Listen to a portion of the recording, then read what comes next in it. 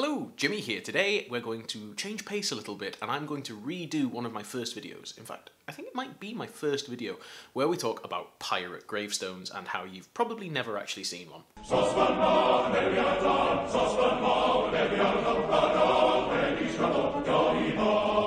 So a lot of you guys might know that my academic work throughout my career has been focused on gravestones. Why gravestones, I hear you ask? Because I think they're cool and interesting, I reply. And there we will leave it. Piracy is a crime, and piracy has always been a crime. Even privateering is a crime unless you're talking to the person who gave you the letter of marque that allows you to become a privateer. Nobody liked pirates in the golden age of piracy. Piracy was not a romantic notion. You only have to look at the cover of this book. It's a Dutch book, the English translation of which is The American Sea Rovers, to figure that out. It effectively has pictures of pirates killing and looting innocent people. Up in the top here, we've got pirates roasting somebody over an open fire, murdering the native population of a Caribbean island, and engaging in violent acts of theft and murder.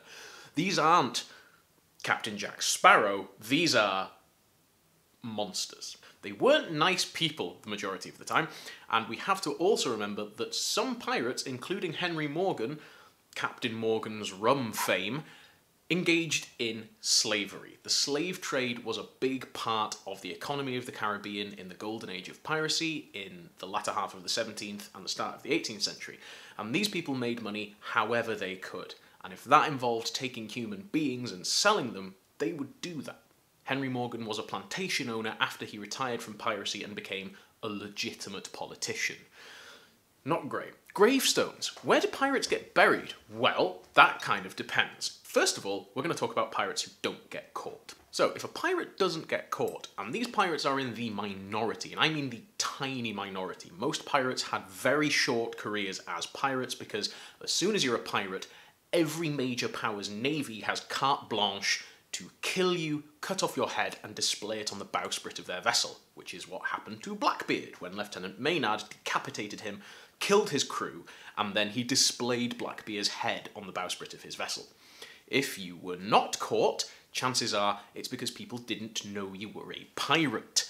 And if people didn't know you were a pirate, you sure as hell weren't going to put famous pirate who never got caught on your gravestone. Why? Because that is an admission of criminality, and because it means that you probably wouldn't get permission from the local vicar of your local church to put that on your gravestone. So, pirates who didn't get caught probably didn't have so-called pirates' gravestones. They might have a ship on their gravestone, but then again, so could any merchant, sailor, or naval seaman. Lots of people have ships, anchors, and various other things like that on their gravestone to imply that they had a career on the sea.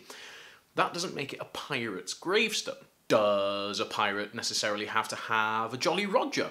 Well, no. Lots of pirates in the golden age of piracy did fly a Jolly Roger, and a Jolly Roger isn't just a skull and bones.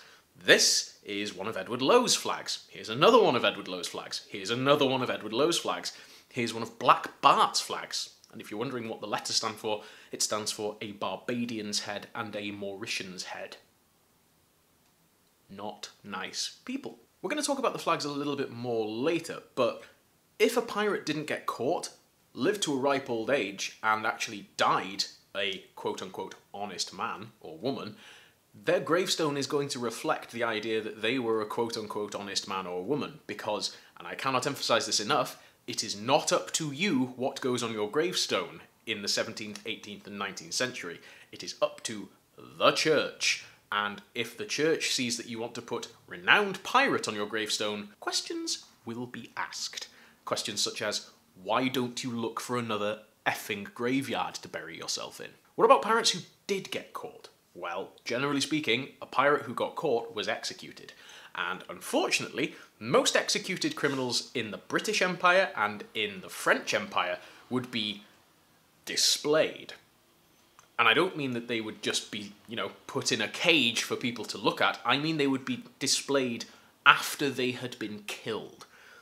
Like Captain Kidd. Captain Kidd was hanged and then his body was displayed in a gibbet.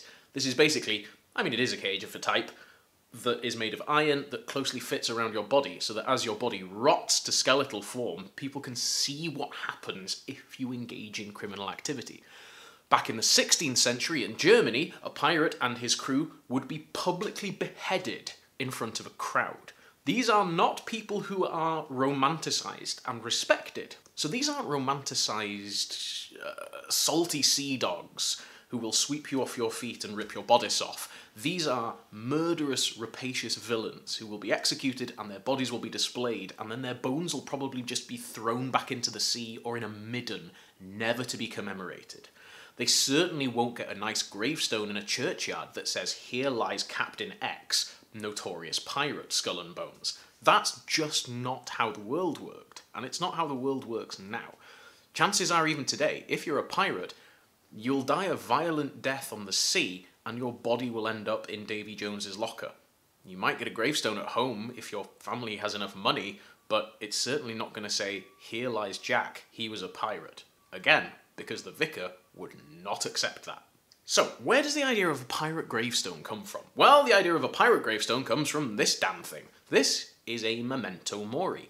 And the tradition of the memento mori goes back a very long way. Back in ancient Rome, if a successful general earned a triumph by defeating lots of the enemy in battle in a foreign province, he would be allowed to ride into Rome at the head of his army on a chariot. Behind him, a slave would whisper, "Remember, you must die. Memento mori." Memento mori then becomes a really popular thing in Christianity, in Judaism, and in various other religions, as a way of saying, remember, you're going to die. Live a good life. Avoid sin. Avoid the pleasures of the flesh, because one day you'll just be a skull. You'll just be a skeleton, and your immortal soul is what's going to live on. So, live a good life, read the Bible, go to heaven. That's basically what this thing is implying. This motif gets really popular in the late medieval and early modern period, so we're talking about the 16th and 17th centuries, and it develops from the medieval danse macabre. And the danse macabre often shows a skeleton or death with his scythe leading a dance of people who will die, and that includes everybody. So you'll usually have peasants, and then bishops, and maybe even a cardinal or the pope, and kings and queens and princes, all dancing behind death. And the obvious message here is, it doesn't matter how much money you earn, it doesn't matter how popular or how fantastically wealthy you are in life, in death, your bones in a grave. And that's where the memento mori comes from. You see tons of memento mori paintings or vanitas paintings in 16th and 17th century art. Here are a couple of really cool ones from the Netherlands. You also see them represented in woodworking, in statuary, in big graves, and in gravestones. And they become super popular all over Europe and in places where Europeans end up, which includes places like the Caribbean. They become really, really popular on gravestones as a reminder to people looking at the grave that one day you too will look like this. Look at this gravestone, see a skull and crossbones, and think, aha, I have to live a healthy, sin-free, pious life so that once I am in a grave like this, I will be confident that I am going to go to heaven. That is what the skull and crossbones means. However, it also means death. Literally, this flag means death. You know the HBO production, Our Flag Means Death? That's because their flag, the skull and bones, the memento mori, the remember you will die, literally means death. That is why this is associated with pirates. It's not a death symbol because of pirates, it's a pirate symbol because it symbolises death. People see it and get it the wrong way around, because nowadays it's associated with the Jolly Roger, it's associated with Blackbeard, it's associated with all of those golden age of Hollywood movies about piracy and people going "Arr" and speaking with terrible Cornish accents, even though Henry Morgan was from Cardiff and definitely didn't speak like that. This symbol is death. It is a reminder that death comes to all of us, and that is a very powerful thing for a pirate, because as soon as you run that up the flagpole, it means death is coming for you. You are going to die, is what this means. So when we see it on gravestones, it doesn't mean, aha, this person is a pirate. It means, aha, this person, or whoever commissioned the gravestone, is probably somebody who thinks about death and living a good life before they get there. Let's look at a couple of examples of so-called pirate graves. So here's one that the Smithsonian magazine actually uses as the header of one of their articles on Jewish pirates in the Caribbean, and it's a skull and crossbones, a memento mori on a gravestone with Hebrew writing on it. Obviously a pirate grave, right? Why would a Jewish person have a memento mori? Well, memento mori were popular in the Jewish community as well in the early modern period. Here's one from 1681, painted in the Netherlands, with a Hebrew inscription at the top, and funkily, a Spanish inscription at the bottom. So, almost certainly, if any of my friends or subscribers can read Hebrew, we're not going to get any trace of piracy on this gravestone. It's unlikely this person was a pirate. It is unfortunately likely that this person was involved in the slave trade. Here's another gravestone. This one is from the so-called Pirate Cemetery on Île Sainte-Marie, which is near Madagascar. We're going to dig into this particular one. So this gravestone belongs to a man called Joseph Pierre Le Chartier, and Monsieur Le Chartier came from France. He was born in the 1780s. He came over to Île Sainte-Marie, and he died there in the 1830s. This gravestone is reported all over the internet as belonging to a pirate. We don't know what ship he was on, we don't know what he did, but he was definitely a pirate because this is the pirate graveyard of the pirate island. Île Sainte-Marie was used as a pirate haven. It was a haven for pirates up to 1719. Then it was contested by the British and the French for the next 100 years. This man arrived on this island on a ship called La Normande. How do we know? Because it says it right on the gravestone. And if we check out the source material that we have available to us, we find out that La Normande left from France to go to Île Sainte-Marie as a colonising ship. Several hundred people volunteered to go to this island to colonise it in the name of the French Empire, because at that point the British Empire was also eyeing it up. Monsieur Le Chartier came along on La Normande, not as a pirate, but as a colonist. He died on the island in the 1830s, and his friend Arrrrr, I'm not sure if that's a first name or a last name, made a gravestone for him, with a memento mori, with these fun little ghosty sperm things, which I've seen on another couple of memento mori. Here's a fun one. This is a fun one. Look at that. An actual, like, needlework memento mori. They're very rare, with little spermy ghosty things. So, this is not a pirate's grave. This is the grave of a pious Frenchman. Sorry. As for the rest of the gravestones, well, the last pirate presence was expunged from here in 1719, and I can tell you, as a gravestone archaeologist, none of these graves is from earlier than the very back end of the 18th century, and probably none of them is earlier than 19th century, so it's not a pirate graveyard. It's a graveyard for colonists, people who came to this island to try and claim it in the name of La Belle France. There's almost certainly not a single pirate buried under one of these gravestones. There may be pirates buried there from earlier on, but it's highly unlikely they actually have pirate written on their gravestone.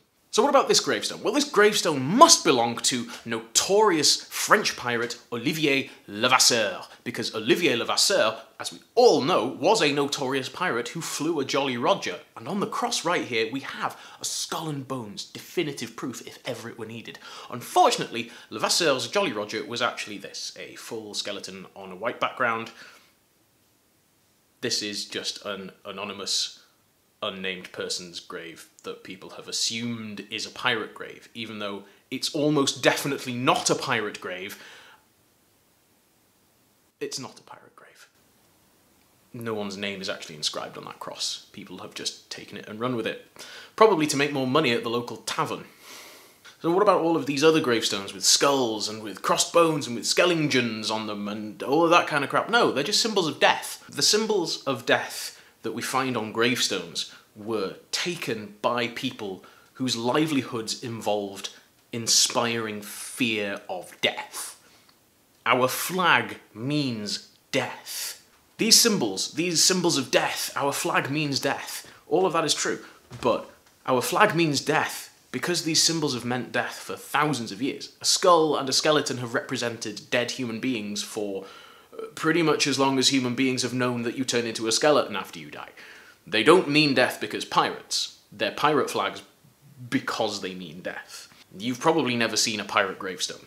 Oh, you might have seen a modern gravestone to a pirate, but you've probably never seen a gravestone put up for a pirate by a pirate at the time the pirate was active, if you see what I mean. If you think you have found a pirate gravestone, do a bit of research and do a bit of digging into the person actually buried there, because depending on the religion and depending on the place where you are, calling somebody a pirate can be a real insult. So do be careful with flinging that word around. Remember, these were murderous criminals, not Captain Jack Sparrow. If you think you found a pirate gravestone, you probably haven't. Thank you so much. Diolch yn fawr iawn am ymuno. Thank you once again. I really hope you enjoyed this. Thank you to all of my lovely patrons. Thank you to the people buying me coffee. Thank you to people asking me to do stuff like make merch and podcasts and do more things. It's kind of mind-blowing to a person like me that people actually want me to do more stuff. So thank you very much indeed for that. It means the world to me. You guys are all wonderful. And tan y tro nesa. Until the next time.